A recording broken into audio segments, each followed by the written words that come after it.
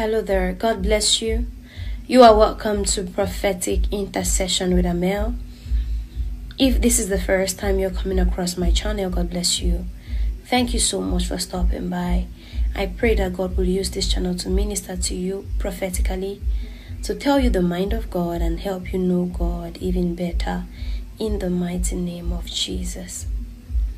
My heart is so heavy with this prophetic word because I do not really understand why someone or a group of persons will agree so much to do evil.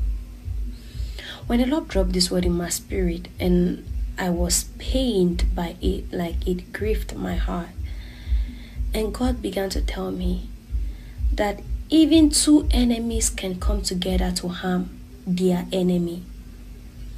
Even two enemies, people do not agree, people who are not together, they can come together to inflict harm on one person as long as they have a common goal to hurt, to inflict pain.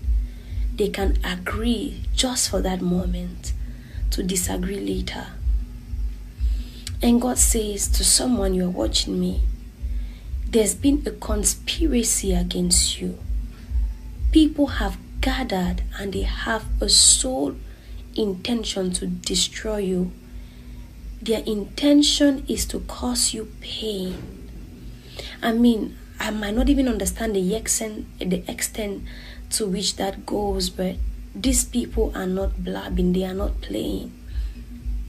They will stop at nothing until they see that you are down. They will stop at nothing until they see you beg and cry in a state where you are helpless.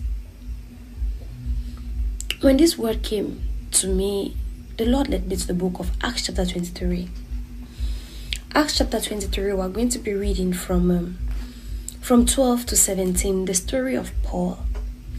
The Bible says, the next morning, some 40 or more of the Jews got together and bound themselves by a curse. 40 people. It was not just 1, 2, 3.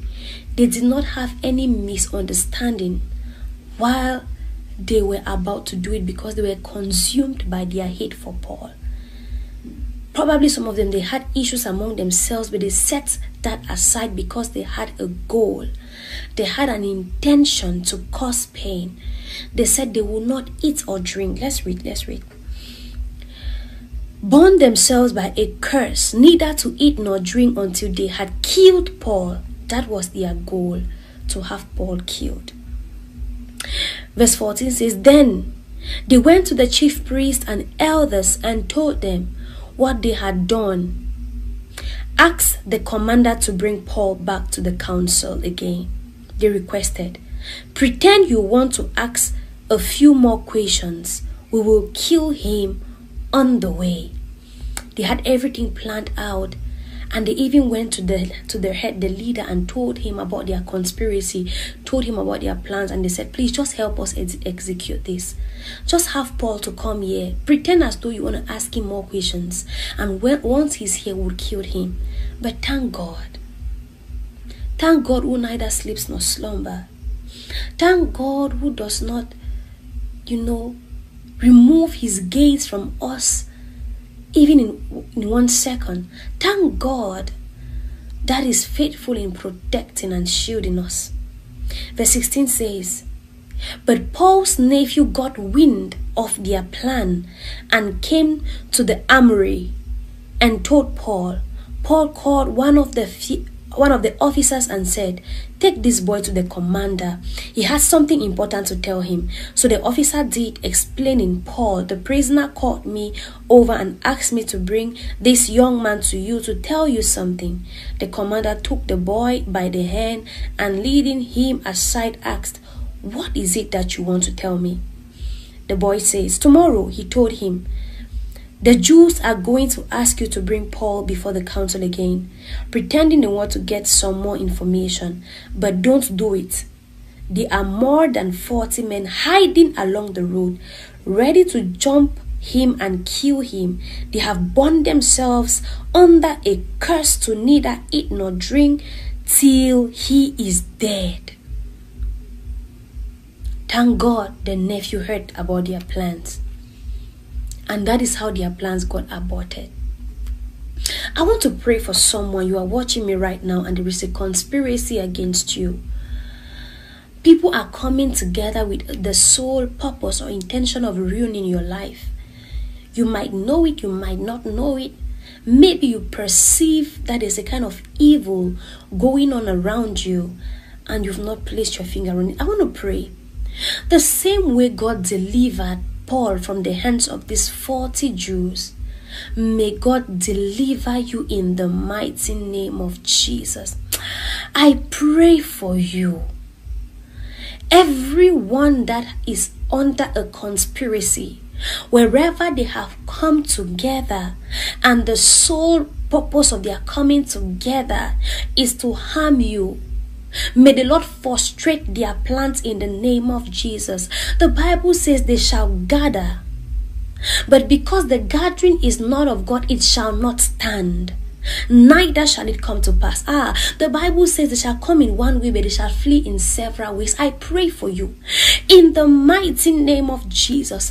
Whatsoever their plans are, whatsoever their intentions are, however they want to execute their evil plans against you, may the Lord frustrate it in the mighty name of Jesus. I place people, angels, in vital parts, in vital places, that they will be able to hear their plans. Not only would the Lord frustrate it, but you will get to hear about the evil they had planned for you. In the mighty name of Jesus, may the Lord frustrate their plans. The same way God frustrated the counsel of Ahithophel over the life of David. I pray for you in the name of Jesus. Every evil gathering and every evil plan against your life, may the Lord frustrate in the mighty name of Jesus. They will watch you come out of every trap they have set for you. In the mighty name of Jesus, they will watch you come out of every disaster they are hoping it will occur. You will come out untouched in the mighty name of Jesus. Amen. Hallelujah. Glory to God. Did you receive the word and the prayers with gladness? If you did and you feel like maybe this was for you somehow, just go ahead and write in the comment section how you feel about it. If this is a confirmation, and just tell me what's up, how you connect to this prayer, and I pray that God will frustrate the plan of the enemy over your life in the mighty name of Jesus. May the Lord bless you, keep you, cause his face to shine upon you. May he be gracious to you and give you peace in Jesus' mighty name. Amen.